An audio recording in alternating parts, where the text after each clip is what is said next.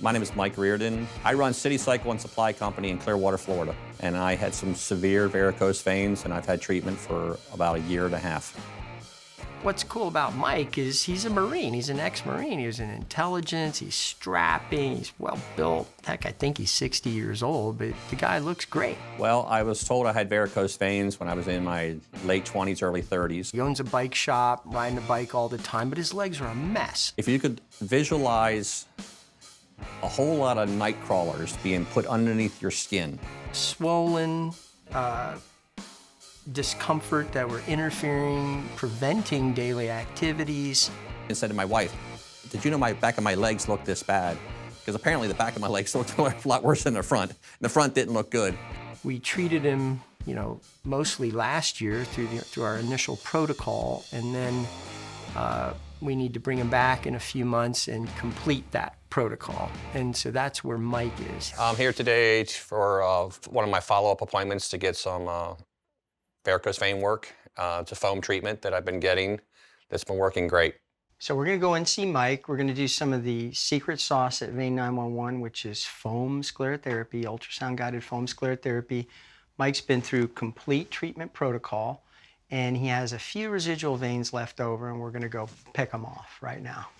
So Mr. Mike's legs were really pretty freaking terrible, and the only reason that his legs had not fallen off by the time he saw us was he's in excellent shape. And people, you know, of ideal body weight or regular activity, they tend to mask their symptoms in some cases, but often they look worse than they feel. And Mike was one of those folks, even though he's just riddled with varicose veins. And so it's been a process. First of all, his bad veins are like weeds. They got roots.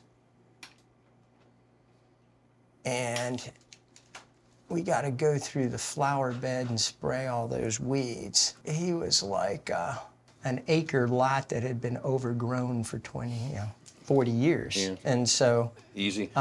if veins were bugs or roaches, as here in Florida, most docs spray what they see, and we fumigate the leg with our foam sclerotherapy technology, so the veins can hide, but they can't run from my ultrasound machine. Through a very tiny needle, using ultrasound guidance, we inject this foam medication into the veins. It destroys the lining of the vein on contact, and it's absorbed by your blood in about 8 seconds. So we're not leaving anything behind. The foam pushes the blood out of the way, acts undiluted on the vein wall. So it's just really amazing technology that, again, is underused in this country. Most of these have already been treated, so he's really after his initial treatment protocol. But and he's feeling great. And for the vein docs out there, his venous clinical severity score has improved considerably. And he's darn near walking advertisement, except for these ugly ankles right here. And one of our favorite terms is corona phlebectatica, which is even more confusing now with this virus thing. But in any case, this is classic corona phlebectatica. And if you've just got this, that's all you need to tell a vein doc that you've got advanced vein disease. So don't let any doctor tell you that swelling of your ankles is a normal part of the aging process. It's not. So here we go. That looks a lot more. Looks a lot nicer. Yeah, we don't stick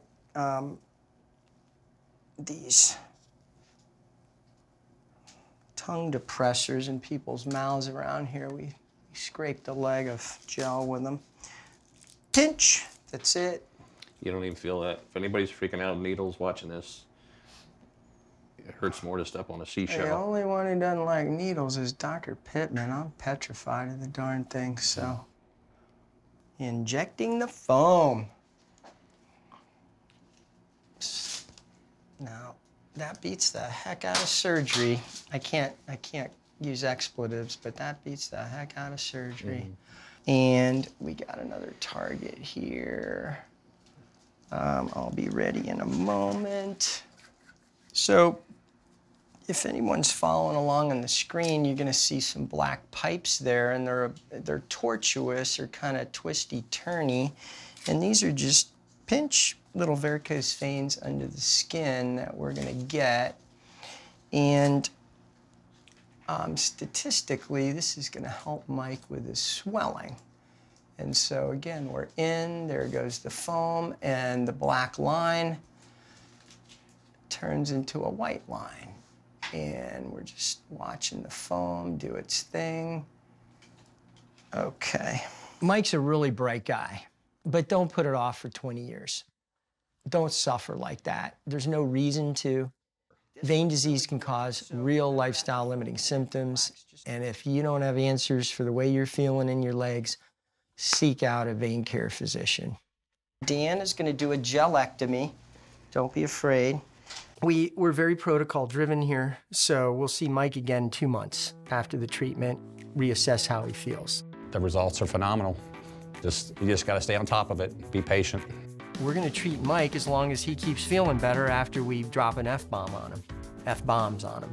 So as long as he's feeling better after F-bombs, 2 months later, we're probably going to keep giving him foam. It'll slow down and then stop. And then maybe it'll go a year or 2 or 3, and we'll say, Doc, I'm starting to feel that stuff again. Okay, great, let's do an ultrasound. I see a branch or 2, why don't we hit it with an F-bomb? It's that simple. My legs are 1,000 times better. They feel lighter. I don't have leg cramps. I don't have the heaviness. I don't feel like I have to constantly sit down and put my legs up. I want to say thank you to Dr. Pittman. The treatment I received at Vein911 seriously changed my life for the better. I highly recommend it.